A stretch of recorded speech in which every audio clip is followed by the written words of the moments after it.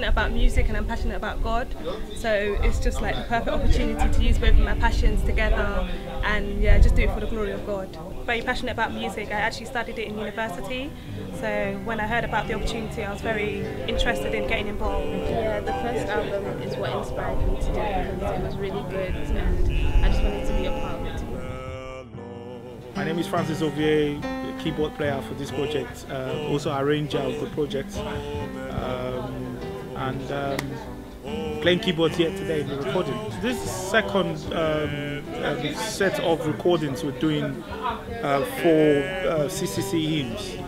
We did one last year called, I think it was Forgiveness. The theme was Forgiveness. This one is Praise and Worship. So I was part of the project for Forgiveness, and so obviously we just carried on to this this new.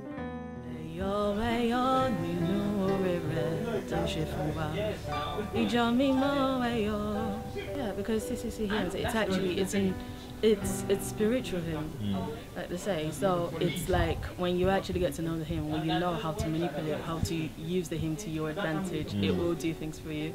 And obviously, if more people, like maybe, I don't know, I'm trying to think out the box here, but if maybe contemporize it a bit, like the way they're doing it in there, it would attract more people, maybe even from other denominations.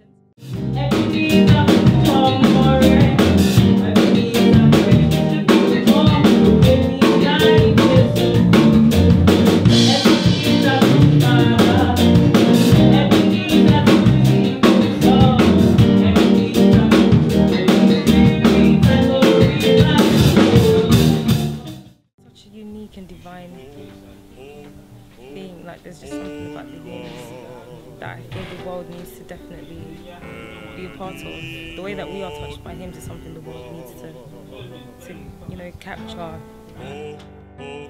Yeah, I think everybody needs to hear this now. I think if there's one way of getting rid of the bad energy in the world, it's to hear music like this. Yeah. It's a tough one. I mean, I don't understand the Yoruba verses at all. But when the English verses come in, obviously it takes you back home. And even though you don't understand the words, you still get the vibe, you still get the feeling from the song. I think it should be accessible to many people. Those songs, if you look at it, it's got a lot of details in it in terms of evangelism. It talks about faith, it talks about salvation, it talks about the Holy Spirit, it talks about the Word of God. So it contains a lot. So I think everyone needs to get involved more, let the world hear, let them know who we are, let them hear our songs, because our songs is a songs of power. It does healing. When you sing it, things happen in a miraculous way. So yeah, I'm hoping that people will get involved in some more projects like this.